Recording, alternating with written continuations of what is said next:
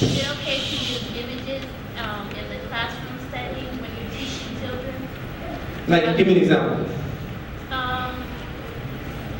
Like to have pictures of animals and people on the walls and things like that. This is a good question. I want to save it for the Imam, inshallah. The question is, can you use images like for children in teaching? Like maybe teaching a child, this is a giraffe, this is a lion, so forth and so on. I would rather the Imam, inshallah, why don't you come up here, Imam, and he will give us the answer. Yes, come, Imam, yes. We know each other from Arizona, inshallah, and alhamdulillah, good brother, I love him very much. And I always like to share the rostrum when I'm up here. Don't like to stay up here by myself. Please. I think the only images are allowed in Islam, the children toys. Prophet Muhammad made an exception for that. And we read in the seerah that when the Prophet Muhammad married Aisha, she came to his house with a horse with 2 wings.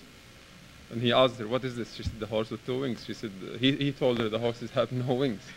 So if they are toys and to teach children, they are permissible. Other than that, we are not allowed as Muslims to have any images in the houses, any statues or any pictures even hanging on the walls of life, human beings or animals.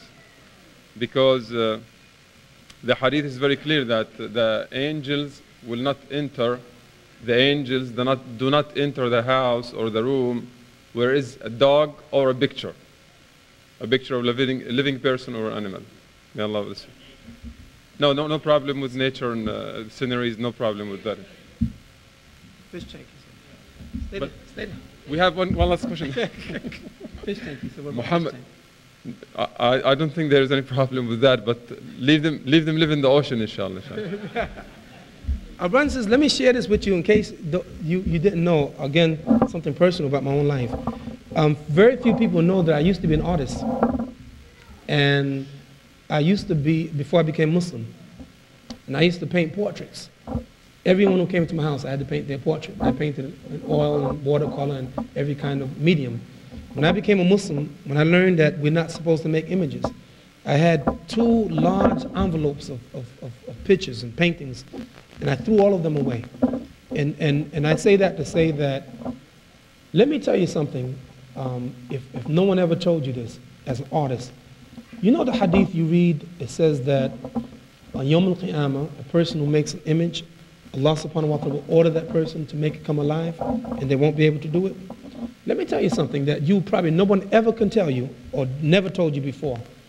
I swear by Allah, when I used to make portraits of people, I used to sit down after my work, wallahi, and sit and wait for it to come alive. It's something that you don't know unless you're an artist who make pictures of people.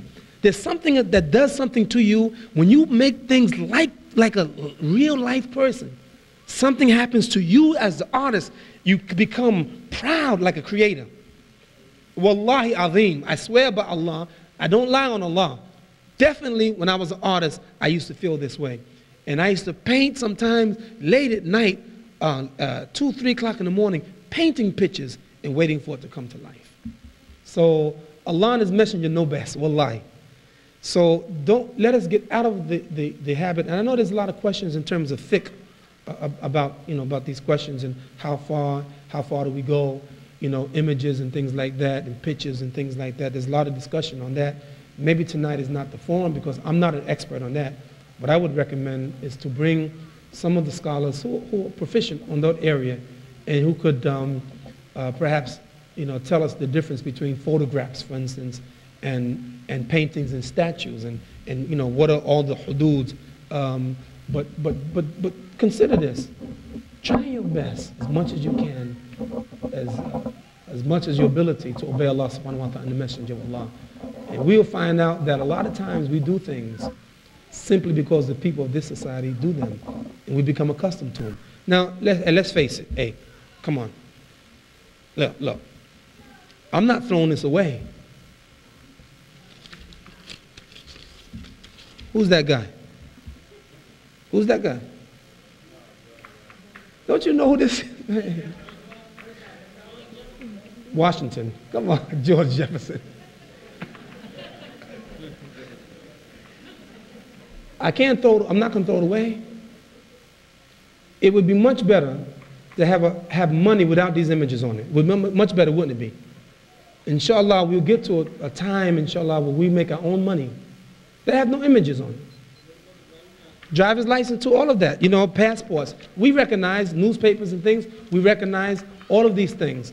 So there's a lot of issues that we have to deal with in this modern time. Anything but those things that we have control over, try not to get involved in those kinds of images. Brothers and sisters, I thank you very much for being tremendously patient.